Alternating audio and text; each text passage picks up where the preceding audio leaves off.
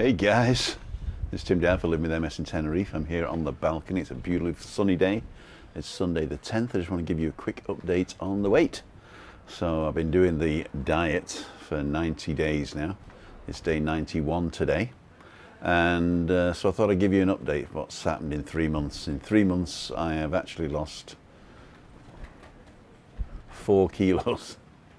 So basically it's a diet of not putting weight on. And I've been cheating, so I've been drinking sort of beers, I've been eating chocolate, I've been having snacks at night, but because I've reduced the portions of food, then I think that I've done a good job, otherwise I've been putting weight on. So in the next 3 months I'm going to start cutting down on the number of snacks that I take, so basically try and cut them out. I know that I'm not going to cut them out altogether. I'm going to cut down the alcohol consumption more, so that means no more sneaking a beer here and there in the week, and just have one day, let's say Meet Up Monday or Freaky Friday, where I'll have 2 or 3 beers. You know, I mean, it's, you can't go through life having nothing, and to be what would you call it? You know, it's you live forever.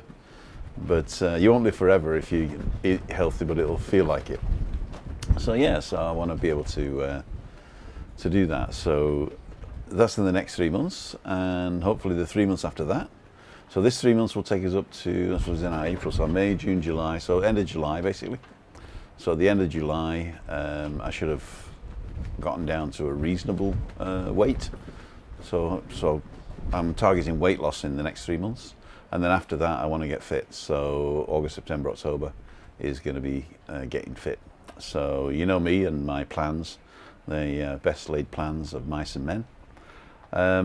So yeah, it's probably not going to work, but I'm hoping it might work or will work.